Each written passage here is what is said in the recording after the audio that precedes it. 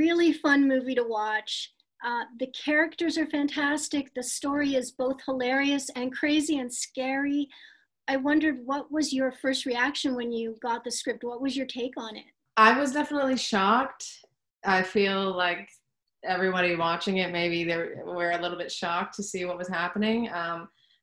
I really thought it was a great original story with great friendship and love and young love. And I was really surprised. I had to read it a couple times because I just wasn't sure if what I thought was happening, and it was happening. When I was watching it, I was thinking this has to be a metaphor for something else, but I'm really bad at metaphors and I couldn't figure it out. So I was wondering, did the cast sit down and discuss the meaning behind it and what it was all about? We shot it so long ago.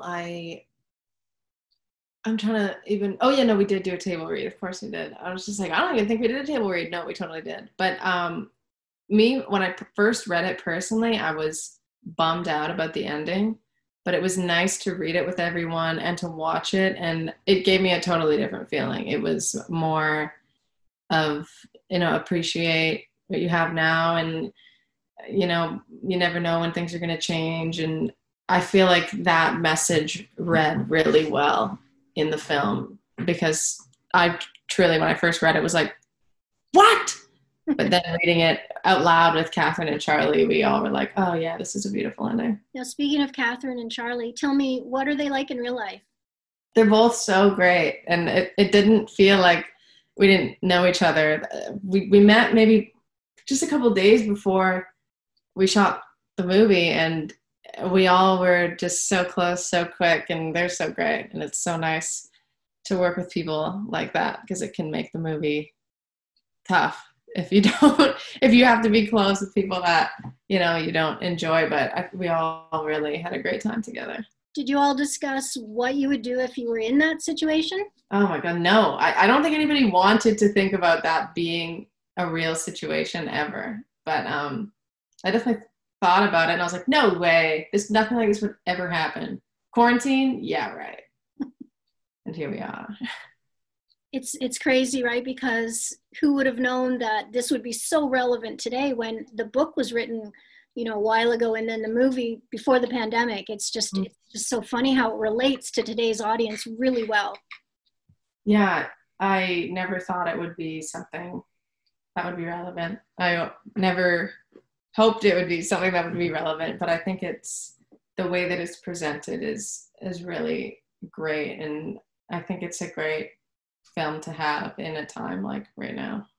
Now you play the best friend of the lead character, she's pretty crazy and unpredictable, whereas you play the more down to earth and more sane one.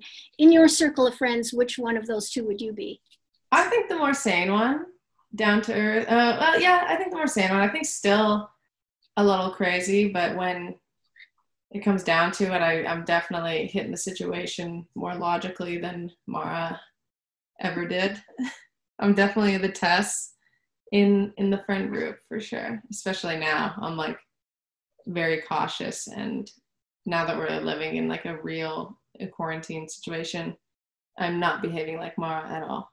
You are from Vancouver, and I was wondering, what are the logistics of filming there? Because so many projects are filmed there, and it looks really sunny in a lot of them. What happens on the days that it rains? Do you go indoors? No way.